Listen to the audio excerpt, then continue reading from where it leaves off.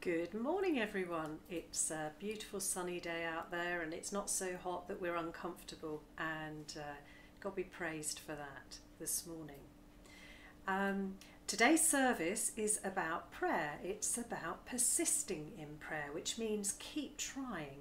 So we're going to be thinking about what that means and how we do that this morning, and we're going to be blessed with the parables of Jesus read to us this morning.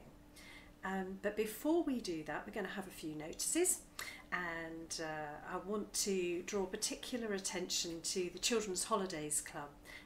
We've got something tomorrow at 10 o'clock. It will be going live on Facebook, and we've got the circus coming to town, so that will be exciting. And then on the 17th we've got something else. And do remember to collect your bags in time for tomorrow if you haven't already done so. All the details are on Facebook on our website. We've had a number of losses in the church recently, and there's a funeral on Wednesday I'd like you to pray for particularly at this time. So we will pray in a minute, but I want to remind you of some words from the Bible, from Psalm 17. It says, "I call on you, O God, for you will answer me. Give ear to me and hear my prayer." And so we pray this morning that you will be blessed. Lord God, come and be in our service, in our homes, separated and yet together. Lord God, we thank you that we can do this and you are there. Amen. Now, the Bible says that the earth is the Lord and everything in it. And we are going to have a children's talk. We're going to think about prayer, and then we are going to sing a very famous song, "He's Got the Whole World in His Hands." Before we do, I want you to think about this parable. I'm just going to tell it as a children's talk first, before we have the reading and before we have the children's talk. So one day, a woman who had nobody caring for her went to see a judge. She had something on her mind she needed him to sort out. She knocked on the door, and the judge didn't answer. He wasn't a friendly judge. He didn't care. Said the woman. He still did not pay any attention. "Ah, I am so fed up with this woman," the judge said. "I will go down and answer her." And Jesus said, "How much more will your Heavenly Father listen to you?" So let's go to the children's talk now and think about prayer, coming before God and asking for his help. Let's go to the children's talk now. Today we're thinking about prayer, and I thought it would be good in the summer to have a children's talk, so here it is about prayer. So when I was small, I used to write for my teacher, and the teacher used to put loads of red ink over it and used to correct me, and you used to get ticks and crosses all over the place, and that was the same with spellings or times tables or other things. But teachers have learned that it's much, much better to encourage their pupils, and I've got one of my daughter's old exercise books, and just like the ones you use. And you'll see that there's red writing over her writing, and there are things like, "A good idea. I liked the fact that it was partly true." And then another one, "This is nice writing. You should try and explain a little of what the book is actually about." Some very good points. Remember, always justify your points with a reason. And lots of enthusiastic comments like, "Ooh, cake baking, I like it," or "Good idea, great." But in each comment, as well as saying what's good about it and really conveying that well as a teacher, you will also find some feedback which says you could improve here, or maybe you'd like to adjust your ideas in this direction to be even better. And that's a bit like prayer with God. We need some feedback So when we pray, we listen, we're persistent, we try hard, really hard, like you do with an exercise book. But you keep practicing and God helps. Now, I've got something beside me, which is a bit of a mystery, and you'll find out tomorrow if you're coming to Holiday Club. This, well, I'm not going to show you what it is, but you'll have to find out tomorrow. These are something else. Now, I'm having to learn how to juggle, and I'm not very good at it, as you can see. I'm doing better than I did to start with because I've been practicing. And sometimes keep on praying for the same thing is like practicing. We just need to keep trying, and we get better and better as we go. So I'm going to keep practicing for tomorrow for the Holiday Club that Chris has so wonderfully organised. Myself, Fran and Louise are going to be doing the circus. So come along to the circus and see what's happening. And I do need to practice, that's for sure. Find out what's going on with this.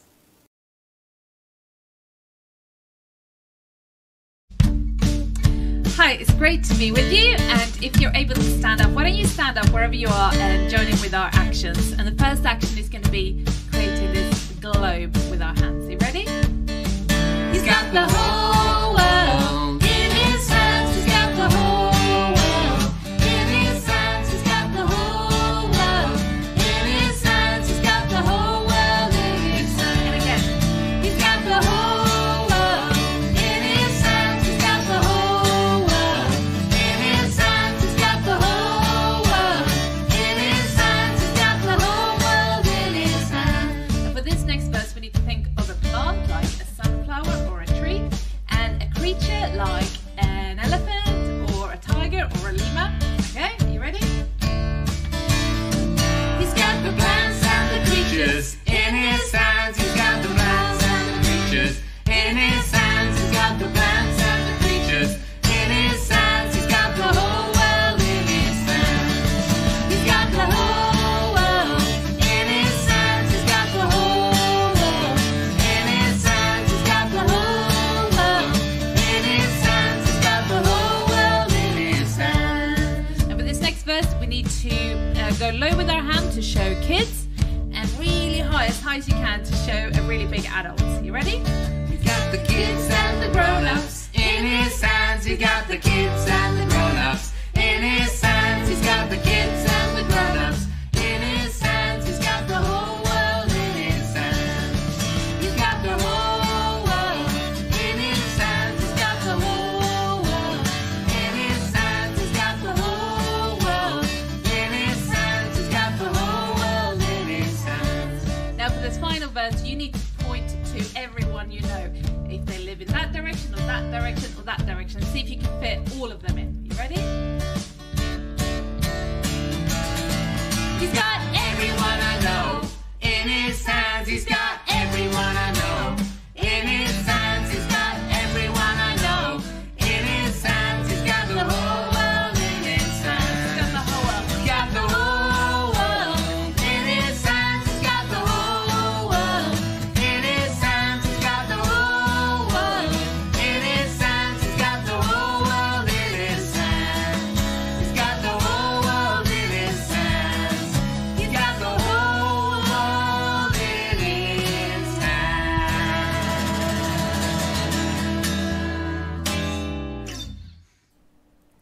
Well, we're really grateful for people playing songs like that to us from their attic room and playing it so well and amusing us at the same time.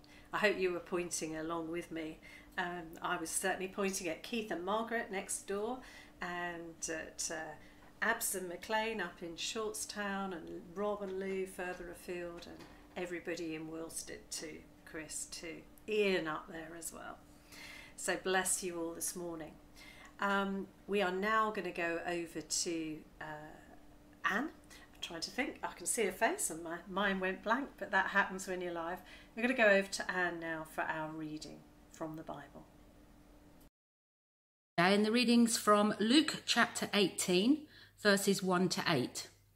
I'm reading from the New International Version, and it's entitled The Parable of the Persistent Widow. Then Jesus told his disciples a parable to show them they should always pray and not give up. He said, "In a certain town there was a judge who neither feared God nor cared what people thought. And there was a widow in that town who kept coming to him with the plea, 'Grant me justice against my adversary.' For some time he refused, but finally he said to himself, 'Even though I don't fear God or care what people think, yet because this widow keeps bothering me, I will see she gets justice, so that she won't eventually come and attack me.' And the Lord said, 'Listen to what the unjust judge says. And will not God bring about justice for his chosen ones, who cry out to him day and night? Will he keep putting it off? I tell you, he will see that they get justice, and quickly. However, when the Son of Man comes, will he find faith on the earth?'" God bless you all. Thank you for our reading, Anne. So this parable of the persistent widow in Luke. Jesus told these things to the disciples who were listening to show them that they should always pray and not give up. It's not fair is something that resounds with us throughout our lives. From the earliest of ages, children will start to say, "It's not fair. It's not fair, Mum and Dad, when you let my brother do this or my sister do that. It's not fair, Mrs. Bloggs, in the classroom, when you choose me and I don't want to do it for a job. It's not fair when you get told off for something." As adults, this continues. We look at the case of PC Harper that's been in the news this last few weeks again, and we say, "It's not fair," along with his widow. We look at the case of George Floyd over in the States, and we say, "It's not fair." We might think closer to home, we might think about coronavirus, and we might think about how it affects older people more than younger people, people from black and minority ethnic groups more than white Caucasian. It's not fair that the young are able to take more risks than those of us who are older without being affected. It's not fair when somebody doesn't wear a mask and they should. All these things bother us. And today's sermon is about injustice. This parable was contained a widow and a judge. The widow was somebody who was not respected in society as somebody who could affect her own future. Most of the time, it was the men that could do that in those ancient times. And she needed somebody to advocate for her. And that might explain why she turned up at the judge's door. And she was using pester power just like a child who thinks it's not fair. Except she had a real concern. She had something that needed sorting out, and only the judge could help her. So just like those earlier cases where somebody is in a position of power, like a parent or a teacher or a judge or the jury, she went along to the judge's house to sort it out with him. Trouble is, that judge was not a just judge. He wasn't interested in doing the right thing. He was interested in an easy life. And he wasn't bothered by this woman who kept coming round and pestering him. But that nuisance value spoke to him. We know if we're nagged, we will eventually get round to doing that job. We know if we read signs on the motorway that tell us to keep our distance, we are more likely to do it. And this widow goes to speak to the judge over and over again, and she says, "It's not fair, give me justice." She must have believed in her cause, and she must have believed that she was worthwhile, even though the courts didn't and the judge didn't. She was after justice, just like a child, like all those other cases we've looked at. And Jesus says that's how we should be when we go before God. We should be persistent. We should always pray and not give up. Well, how hard that is in these times.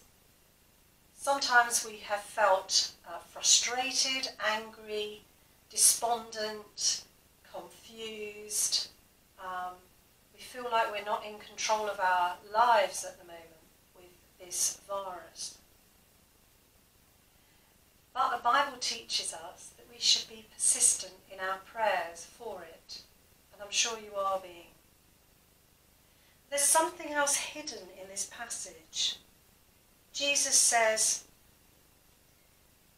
listen to what the unjust judge says, and will not God bring about justice for his chosen ones?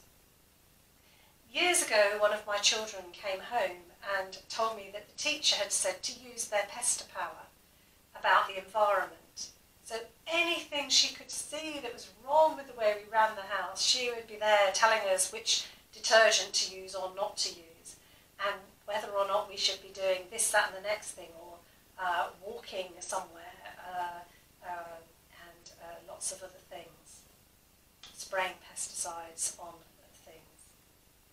And we learned lots from her, although we were already quite aware. But is that a picture of God? Is God not aware of what we need? Of course not. He is very aware of what we need. So why does Jesus teach us to be persistent in prayer? What does it produce in us that's worth having from God's perspective? Of course, when we see injustice, when we see things that are wrong with the world and the people around us,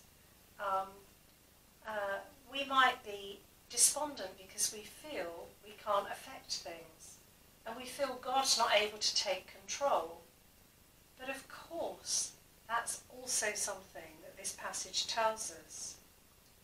We find our faith in institutions might wane. We might think that the justice system is not what it was. The government can't do what we had hoped that they would be able to achieve.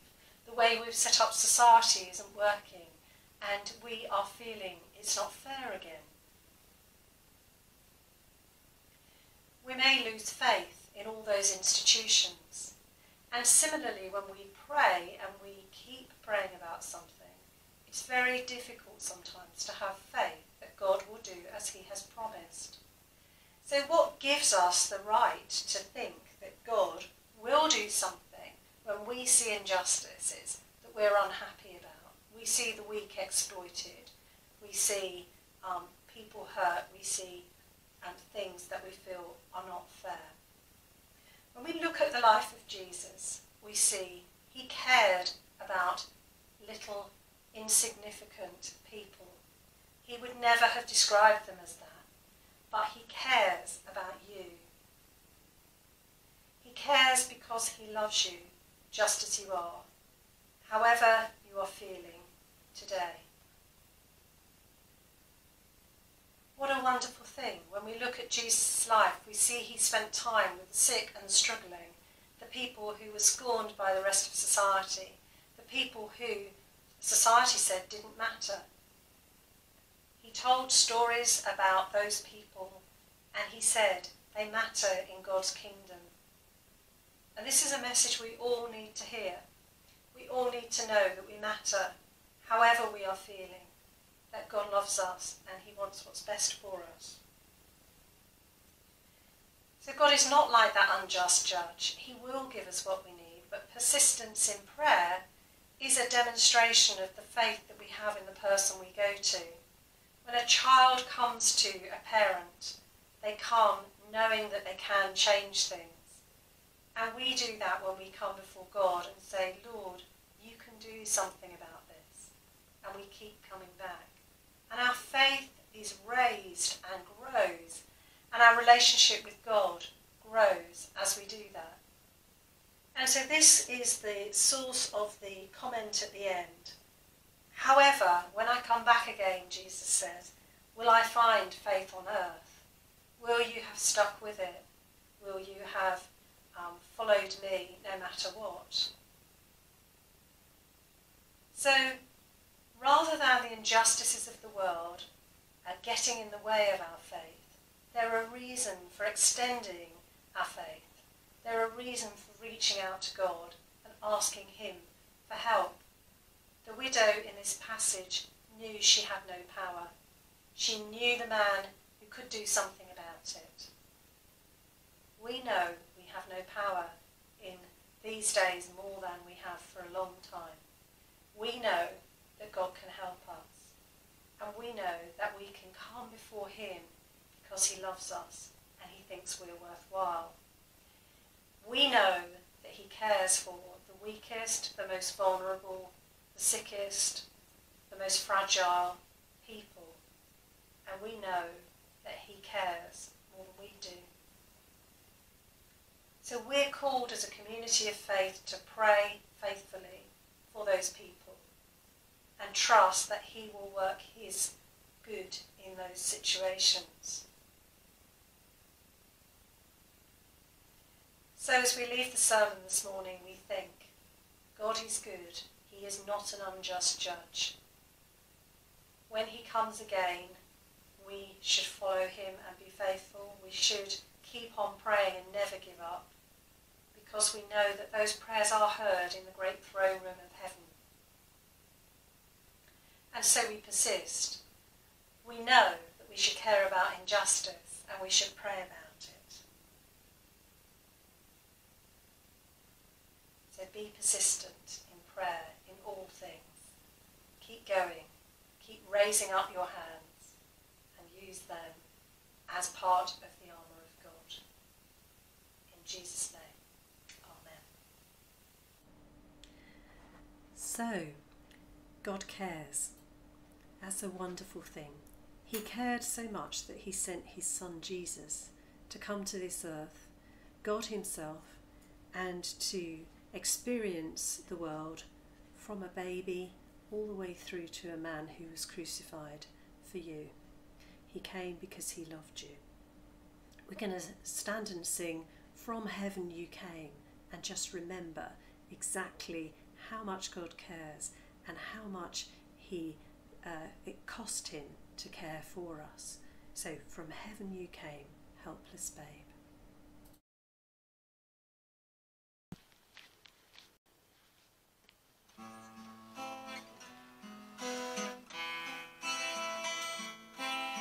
From heaven you came, helpless babe. Entered our world, your glory veiled. Not to be served, but to serve. And give your life that we might live. This is our God, the servant King. He calls us now to follow him, to bring our lives as a daily offering of worship to the servant King. There in the garden of tears, my heavy load he chose to bear. His heart with sorrow was torn. Yet not my will, but yours, he said. This is our God, the servant King. He calls us now to follow him, to bring our lives as a daily offering of worship to the servant King. Come see his hands and his feet, the scars that speak of sacrifice, hands that flung stars into space, to cruel nails surrendered. This is our God, the servant King. He calls us now to follow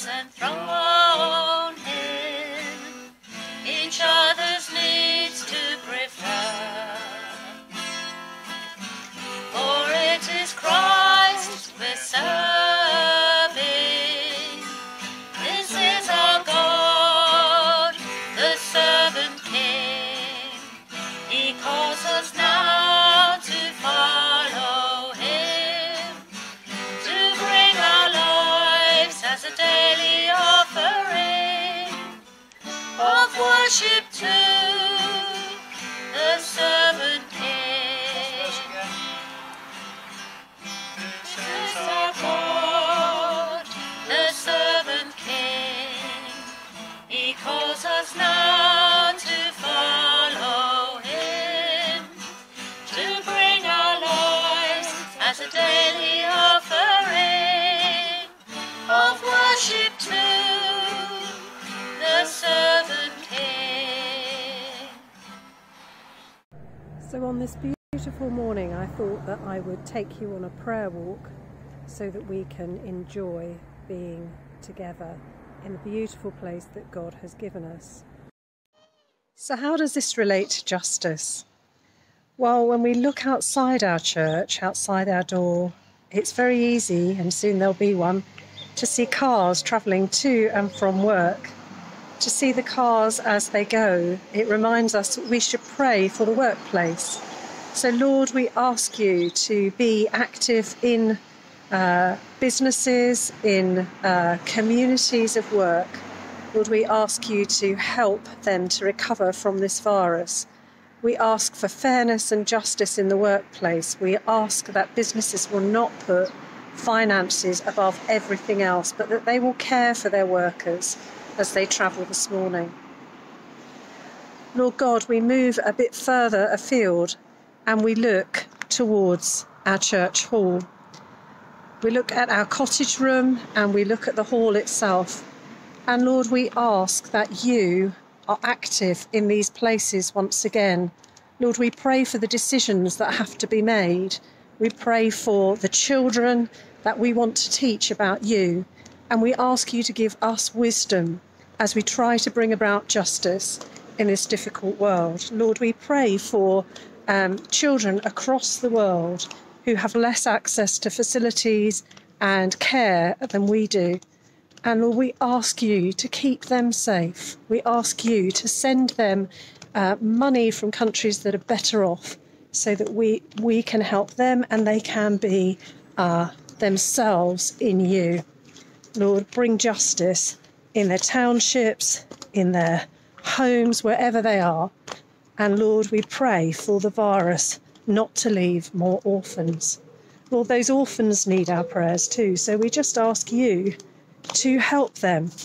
Lord, we ask for provision of services. We ask for church people to help. And Lord, we leave that with you, knowing that you care for little children. As we move towards the allotments, we pray for our farmers. Lord, they have had so much to cope with. They're trying to get the harvest in now. And so, Lord, we just ask that you, as the God of the harvest, help us to get that in. Lord, we pray that people will be well looked after on our farms and there won't be exploitation. Lord, we know that there are places which exploit people. Lord, we know through fostering in our community that certain people are exploited when they're young, when they have difficult upbringings.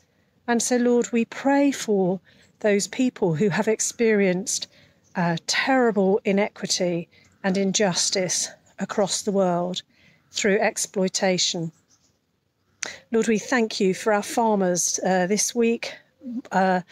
In my hometown, the tractors and the harvesters have been rumbling up day and night, 24 hours a day. And Lord, we thank you for their hard work. We pray that they will get rest and we pray for their safety, Lord. Thank you that they feed us. Lord, as we walk through this beautiful orchard, we pray for the community that comes after us. And we ask, Lord, that you will help us to make good decisions about the trees, about planting, about the care of it. Lord, we thank you that you give us this to benefit the community and not just ourselves. And then we turn to our church field. I don't know if the sun's going to let me do that. Yes, Lord, we thank you for our field. Lord, help us to use it for your glory. Lord, we thank you for the picnic we had, that we could meet together and have fellowship meaningfully. And Lord, we ask that you bless it for this community. We ask that your name goes forth from this field and that we make your glory across the heavens known. Lord, give us the words to say that are relevant to people today. Give us ways to use this place, we ask in Jesus' name. Lord, as we move further afield around our property, we move towards the graveyard, and I don't know if you can see the graves there. There's gravestones behind me. But Lord, we ask you to help those, particularly at this time, who mourn and who've lost loved ones. Lord, we thank you that you give the church a ministry here. Lord, we pray particularly for people that we know who have lost their dearest relatives, their mothers and their wives and their grandparents. Lord, we just ask you to be with them. You are a God who looks after those who feel fragile and vulnerable. And so, Lord, we ask your blessing in those places this morning. Lord, in a world which is grieving because of lots of loss, we ask you to be with the people that are grieving, to comfort them in their distress, and to be their Lord and their strength. Lord God, we look at our church building and we remember that it is yours. It's not ours. And we are here to bring it into new life for the next generation. Lord, we look at our window, which has been broken. And Lord, we ask for wisdom here. Lord, thank you that you give us the opportunity to renew and refresh such a beautiful building. Give us wisdom, help us to act wisely together, and at all times keep you prominent and first in our thoughts when we look at our church building and use it. Lord, we pray that we will be in that place soon. We pray for your love to go out whilst we are out, and us to think more carefully about how we behave as church family. Lord, we pray for ourselves as we miss meeting together. We miss being able to sing together and encourage one another and share each Sunday. So, Lord, thank you that you give us the internet, but please bring us back to this place, we ask. In Jesus' name. Lord, we hear people working around the place. Lord, help us to use this place wisely. Lord, we go to our war memorial now, and we thank you that this is a place of blessing to the community. Lord, we pray for people in the British Legion, people who know soldiers. We know that they will be fighting and they will be in close contact using all sorts of equipment in ways that perhaps aren't recommended. So we pray for your protection and we pray for peace in our country. Lord, we thank you that they are there to protect the weak, and they, being strong, can do that. Lord, we pray for the work of chaplains across the services. We pray that they will bring comfort where it's needed and strength to those in trouble. So, Lord, we commit our prayers to you this morning, and we ask you to continue in your work for justice. In Jesus' name, amen.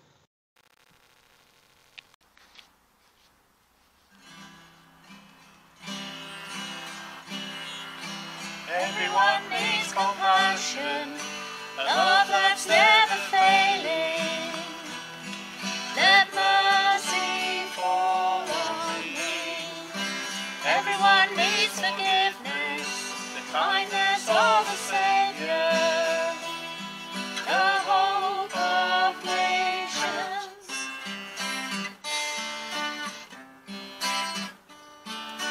Saviour, he can move the mountains. My God is mighty to save. He is mighty to save. Forever the author of salvation. He rose and conquered the grave.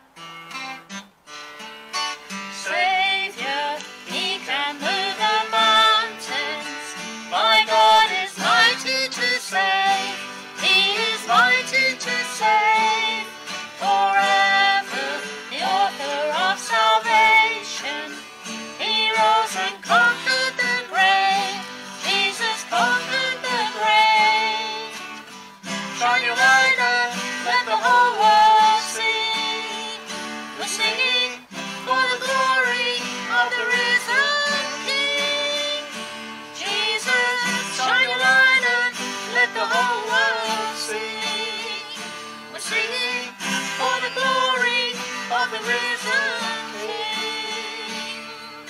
Saviour, he can move the mountains. My God is mighty to save. He is mighty to save. Forever, the author of salvation. He rose and conquered the grave. Jesus conquered the grave.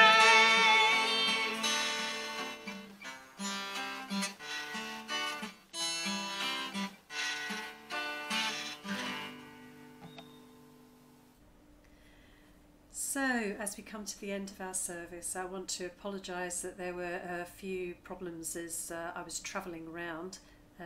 There was some learning going on, and I'm going to need to persist a bit more because it was me that put some of the videos into the broadcasting studio that manages our system. And I didn't know that when you use a mobile phone you have to change the format, so that was my fault. I'm glad you could hear me anyway. But we've got some thanks to give. We have some thanks for answered prayer, and it is an example where so many people from our church and from other churches have been praying for somebody who's been really unwell, and we have seen a tumour shrink and move in the right direction just that little bit. So Lord, we want to thank you for those answered prayers, spoken and unspoken. Lord, we thank you that you work your goodness in those situations. In Jesus' name, amen. Now, it's made very clear to us in another bit of scripture in Matthew 7. Ask and it will be given to you. Seek and you will find. Knock and the door will be opened to you. For everyone who asks receives, he who seeks finds, and to him who knocks the door will be opened. Which of you, if his son asks for bread, will give him a stone? Or if he asks for a fish, will give him a snake? If you then know that you are evil, know how to give good gifts to your children, how much more will your Father in heaven give good gifts to you who ask? So in everything do to others what you would have them do to you, for this sums up the law and the prophets. So we pray for justice, but we do act justly, love mercy, and walk humbly with our God, who gives as we ask in the fullness of time. So may this week be a week of justice and a week of forgiveness, a week of activity and a week of prayer, and a week where God's blessing falls richly on you. In Jesus' name, amen. Thank you for joining us this morning. We will leave it there, knowing that God has you in his hands.